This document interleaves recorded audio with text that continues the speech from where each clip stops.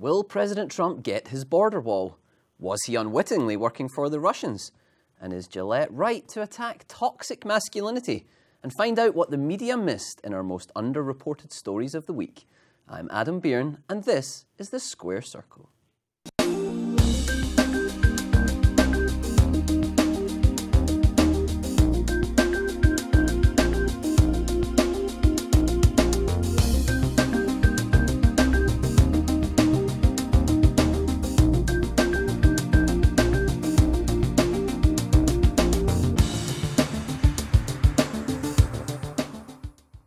Hello and welcome to The Square Circle. I'm your host, Adam Bearne. Joining us today are Zaid Jilani of The Intercept, Michael Shindler of Young Voices, and Kelley Vlahos of The American Conservative. Welcome, everyone. The government shutdown is now in its fourth week with no end in sight. Negotiations between President Trump and Democratic leaders are at a standstill as Trump insists on funding for a border wall, which House Speaker Nancy Pelosi has called immoral. So, Michael Shindler, how much longer is this going to last? It's going to keep on going until we reconcile ourselves to what a wall possibly means. The wall's taken on an extremely symbolic role in this discussion. It's no longer a mere potential bulwark against legal immigration. It says something about what our country is. Early on in our history, we were a nation defined by our open frontiers. Now we're a nation defined by our limits. Early on in our country's history, we had much to develop. And now that we've developed much, for example, our liberties, our freedoms, in fact, our very way of life, we've realized that those things deserve protection. That's what the wall represents. So if the Democrats reconcile themselves to that fact, what the wall represents, then I think that they'll give in to the relatively minor sum that Trump's asking for. Well, the Democrats are not going to agree to build a wall from coast to coast, are they? I mean, well, we're not asking for a wall from coast to coast. What Trump is asking for is just some cash to build, I think, about like a wall that would be slightly larger than the wall currently present, and would not include that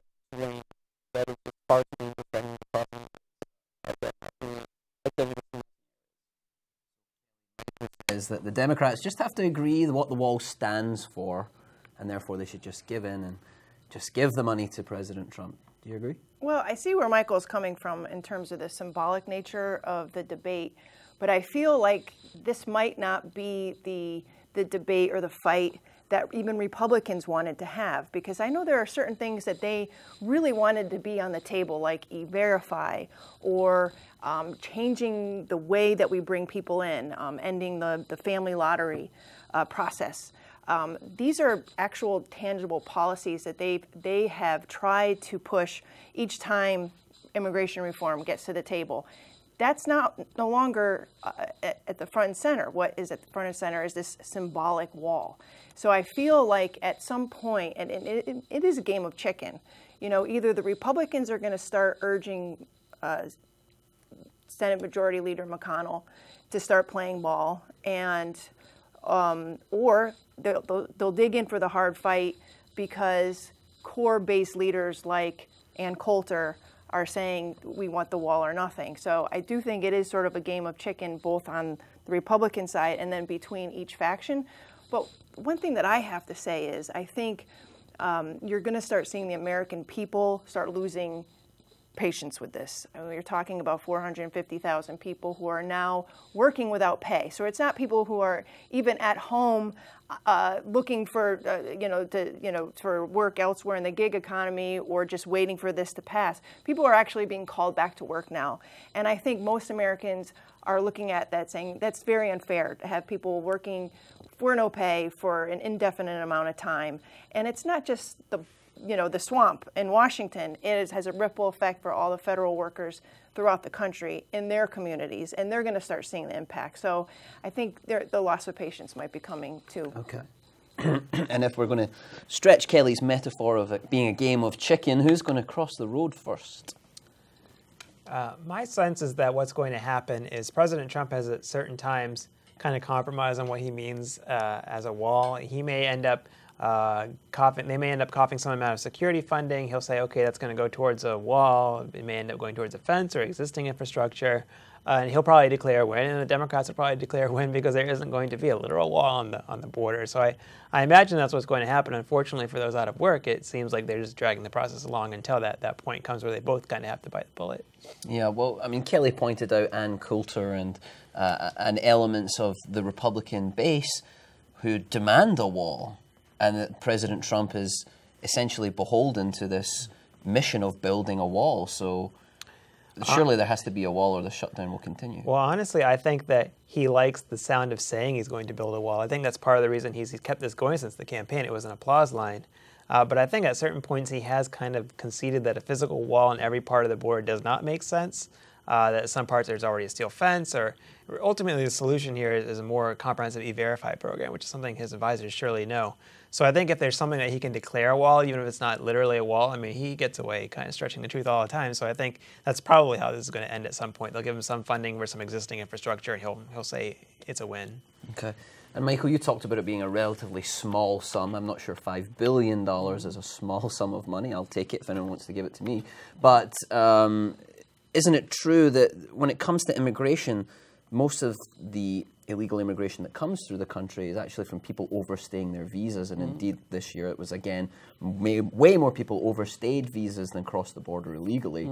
So we don't really need the wall. That's not going to solve illegal immigration, is it? To push back on that, I think that the current numbers are that it's, depending on the year, around half. So around half will come in, overstay their visas, around half will come over like illegally. Now, that's still a very, very big number. Like a lot of folks just start overstaying their visas, and that's a large part of the illegal immigration problem. But like one shouldn't discount that the fact that like nearly half, or even like smaller estimates are 1/3, like of folks come over across the border physically, like walking here. A lot of them, as President Trump pointed out in his recent address, dying on the way. It's a problem for a lot of reasons that needs to be addressed. Like it isn't something that's only a small part of a larger mosaic of legal immigration. It's about half the issue. Okay. And Kelley Vlahos, the president, you know, he talks about the wall and that being necessary. Where do you see it fitting into immigration more widely? Well, right now, nowhere. Like I said before, the real tangible policy changes that could be made to fix the broken system, because I think both sides recognize that the system is broken. Those things aren't being debated right now. What's being debated is wall or no wall. And I feel like it's become so politicized. It's all about politics. I mean, I don't know which senator said it, but somebody had brought it up. I don't know if it was Lindsey Graham, saying this is a metaphor. The wall is a metaphor. Well, now that you have 450,000 people working without pay, you have people that are having to go to the soup kitchen in D.C., you have actual tangible results of a shutdown in this city and beyond. People are saying, I didn't vote. I didn't vote for Donald Trump. I didn't vote for Nancy Pelosi so we can debate about metaphors when real life issues are happening. So my instinct on this is that there will be a saturation point for the patience level of the American people. It's whoever feels that they're being hurt politically the most. Will it be the Democrats? Will it be Donald Trump? I think once Donald Trump senses that he's losing, his base is shrinking, then he might, like Zaid said, start those compromise talks. Okay, absolutely. We'll see where it goes with that. But right now, I'd like to remind our viewers that you can submit your questions to our guests through our website, www.publicsquare.net, or via Facebook or Twitter, and we'll answer as many as we can live on air towards the end of the show. Also this week, the New York Times and Washington Post revealed new information on President Trump's relationship with Russia. Here's the story from NBC News. The Times reports that in 2017, the FBI investigated the president directly, suspicious that he might be aiding Russia.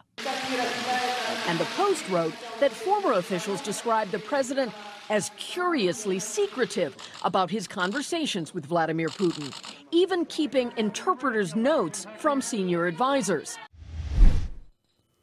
So is it possible that President Trump could be a Russian agent? Zaid Jilani. Well, you know, I think Trump was probably dodging that question, partly because it was a kind of a silly question. It's kind of like asking, do you beat your wife, et cetera, et cetera. I mean, I think he was kind of trolling the media a little bit for a couple of days. But I do think that the Mueller investigation, I don't think it's a witch hunt. I think when President Trump calls it that, he's trying to deflect away from something. And it may not necessarily be that he has some nefarious collusion with Russians. It may just be that he has some sort of personal affinity for Vladimir Putin.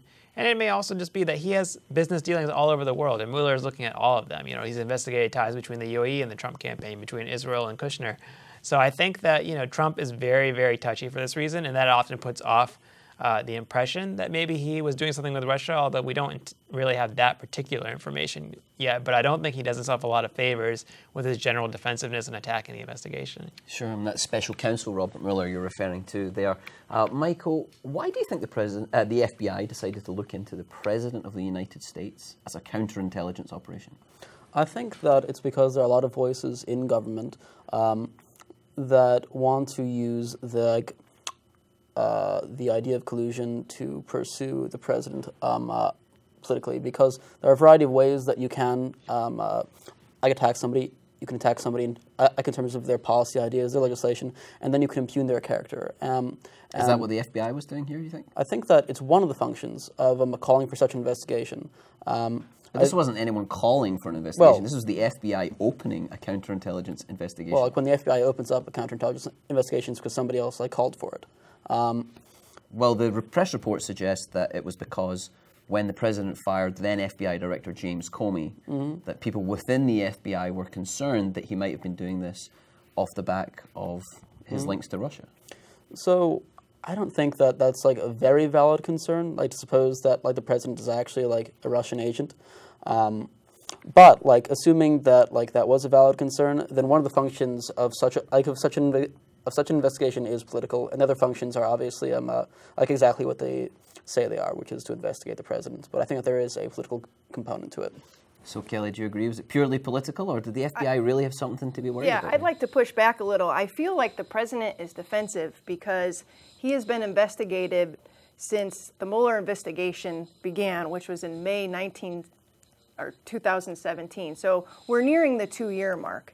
And so far you've had some 33 people have been indicted by Mueller.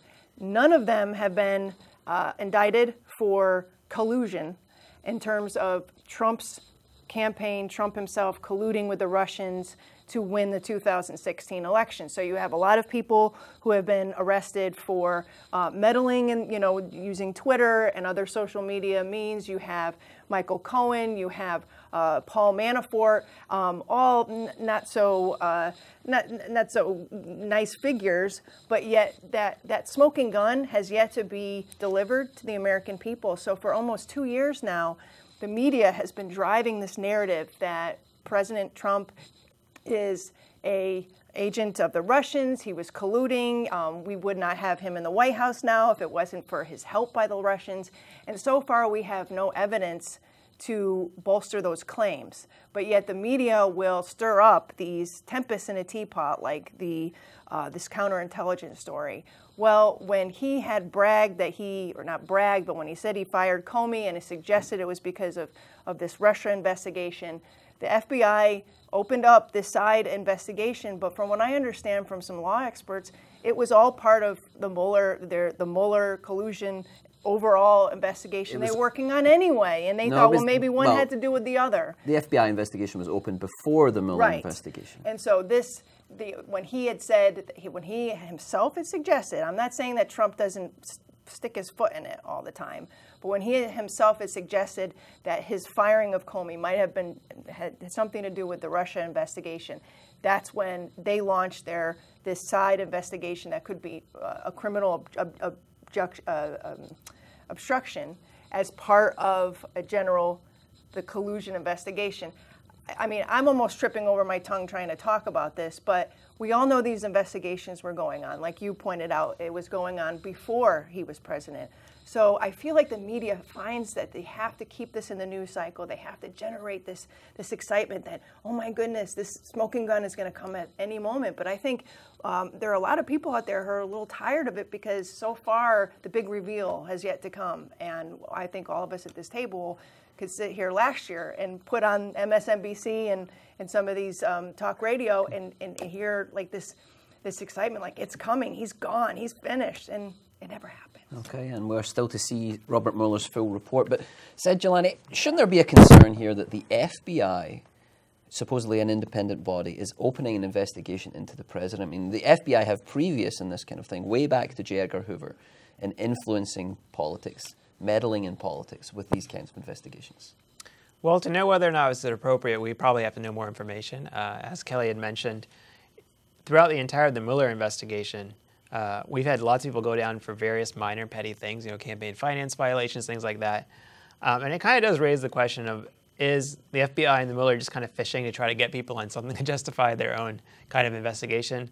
On the other hand, normally nobody in a presidential campaign goes down for a campaign finance violation, and the FBI very rarely looks into high senior officials in the government. So there is a case to be made that there should be kind of an ongoing permanent investigative role for people like Bob Mueller, for the FBI throughout the entire government. But if they're just kind of chasing the Russia tail over and over and not really getting the goods, then the opposite case could be made that this is kind of them trying to justify continuing the investigation when they're not necessarily getting what they're looking for. Sure, and I think important to remember that a lot of these convictions have been, as you say, for minor things, but because they've been plea agreements where we don't know the full story, what the full charges might have been. I'm just worried. Do you worry about this role of the FBI in this sense? I think that, the role of the FBI, it's one of the many checks that the government has on its different limbs. So, while I don't think it's particularly fruitful, I think that even though this instance isn't that fruitful, that overall, this sort of action in government is probably a good thing. Okay, and Kelley, when it comes to, you're saying there's no evidence of collusion there, but you can't deny, surely, that some of President's positions towards Russia and that area have been pro-Russian. Well, the funny pulling thing, out Syria, and things like that perhaps, the Russians would like. But if you take the sum total of his record on Russia since he was inaugurated, he's actually been tougher on Russia than even his predecessor. Barack Obama has been. He actually, one of the biggest things that he's done in the last year he's agreed to arm the Ukrainians against the Russians in their ongoing conflict. Even Barack Obama refused to do that. And at risking the anger of the now late Senator McCain, who could not believe that we weren't arming them up. He was really hawkish on this. And Trump is doing exactly what McCain had wanted. But I feel because there's such a desire to have this narrative that he is in the tank for Russia, that the Democratic pundits just kind of glossed right over that. But let's look at his record.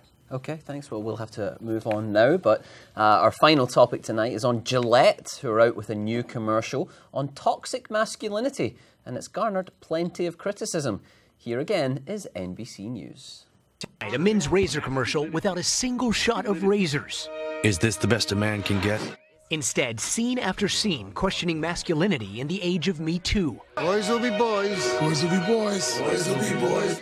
After 30 years, the company Gillette giving a modern twist to the best a man can get, showing viral moments of men confronting bullies. It's not how we treat each other, okay? But now the commercial itself is going viral, finding support on Twitter, but also criticism, some calling it condescending, patronizing, and utterly tone-deaf. So, Kelley Vlahos, Gillette, are they promoting a positive message, or are they overstepping the mark here? Well, I watched this video with everybody else the other morning, and within 5 seconds, it was screaming in my head, corporate pandering. I couldn't get past the next 5-10 seconds of it because I felt so insulted, that this company that should be telling me why their product's the best to shave my legs is telling me how to raise my son. And I found that deeply offensive. I find it deeply offensive whenever a corporation tries to teach me morality or teach me moderation or teach my son or my husband how to behave towards women. So right off the bat, I think that the tone deafness, the obvious pandering in the age of Me Too was a big turnoff for a lot of people. As far as the content of the advertisement, I felt that Gillette which has been responsible, just like the rest of the advertising industry, of promoting sexed up products and gender stereotypes for decades, is now turning around and trying to act as though they're on the spear point of this social change, is insulting. And what they're doing is suggesting that all of these bad actors that you see in the advertisement, whether they're, guys ogling women or the boys that are bullying, are the norm and not the exception. And I feel that it's broadly insulting to every man and every generation that they depicted, because it wasn't just young boys, it wasn't just millennials, it was older gentlemen, and there was no representation of real strong male role models other than these guys who post-Weinstein figured out that it was not cool to ogle women and their boys to fight in front of them at the cookout. So I felt that they were insulting on that level, and I feel like this is all part of something we've been seeing in this Me Too. It's just like, let's brandish all men as bad and wrong and needed to be fixed. And I think that that's going to be so counterproductive as we're moving forward. Zaid Jilani, how did you see it? Are they trying to fix masculine culture, or is this a positive message? I mean, I think there's a trend now of U.S. corporations kind of jumping into social issues, thinking that they can activate a type of consumer that thinks they're accomplishing something by buying their product, right? Like if you buy Gillette shavers, you're not like, helping stop abuse towards women. You might feel good about yourself, but as far as I know, Gillette still charges more for shaving products for women in their women-owned line than they do for men. Maybe that's something they could change if they want to help women.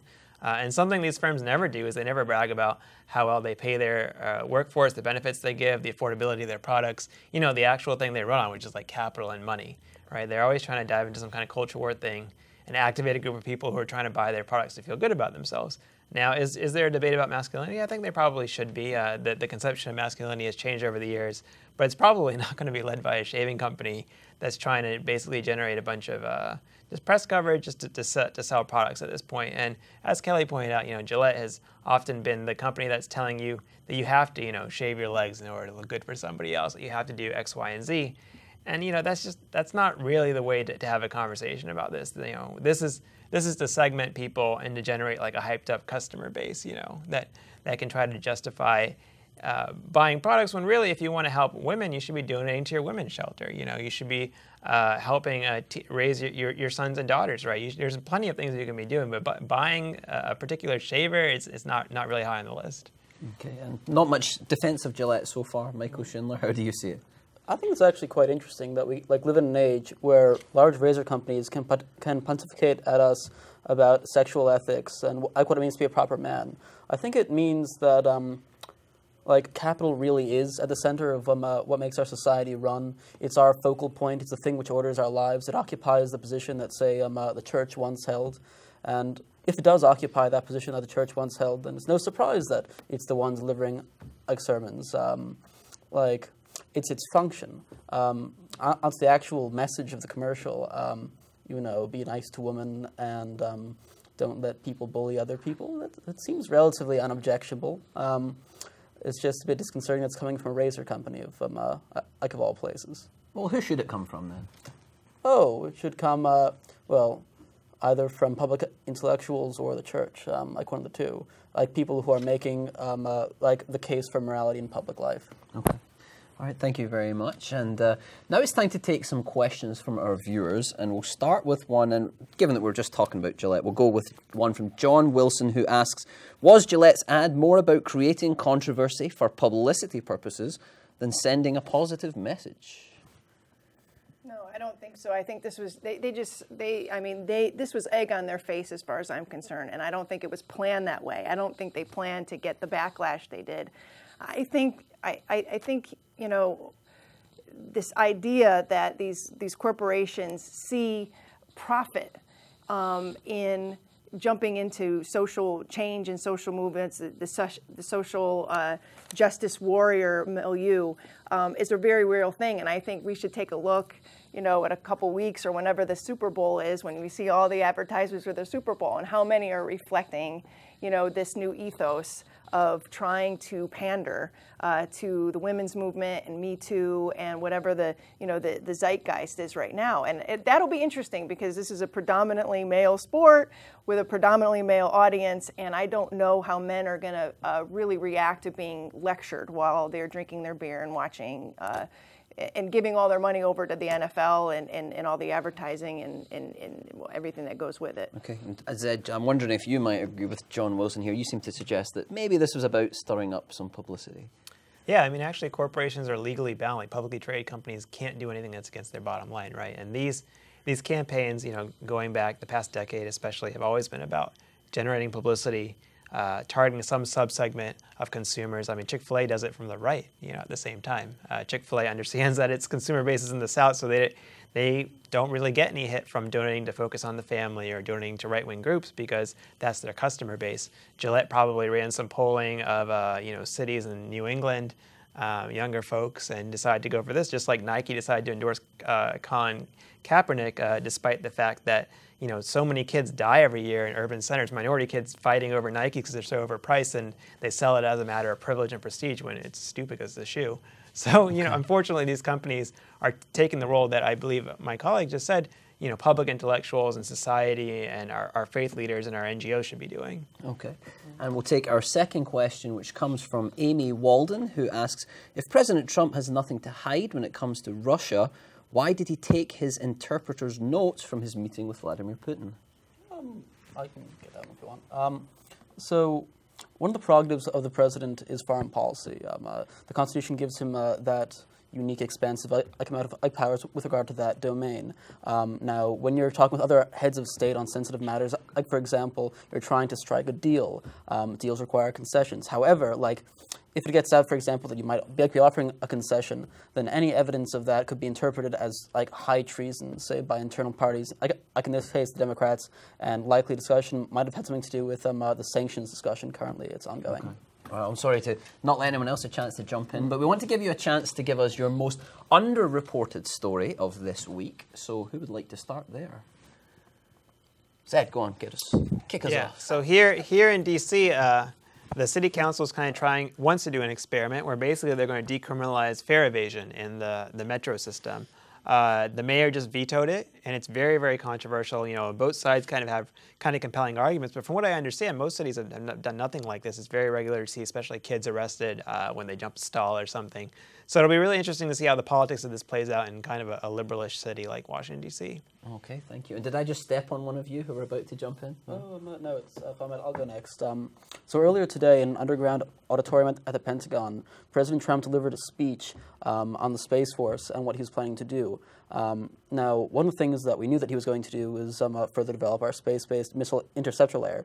One of the things that we didn't know but had perhaps thought of was that he's going to look into putting actual missile defensive capabilities in space. So not shooting like missiles from ships or from land, but literally shooting missiles from space at other missiles, possibly fulfilling Reagan's vision of the Star Wars program. Yeah, it sounds like Star Wars to me. And Kelley, we're running out of time, sure. but well, give us your this is developing story. A Iranian-American reporter from Press TV was reportedly detained at an airport in St. Louis and is currently reportedly being detained right here in Washington. We have no verification. The FBI says they're not commenting. Is this retaliation for reporters and others who have been detained in Iran? We don't know. So I feel that we should be keeping our eye out whether our government is detaining people Americans without charge, or talking to the media about it. See what happens. Okay, well, thank you very much, everyone. And that is all we have time for this week. My name's Adam Bearne. Thank you for watching The Square Circle. We'll see you next week.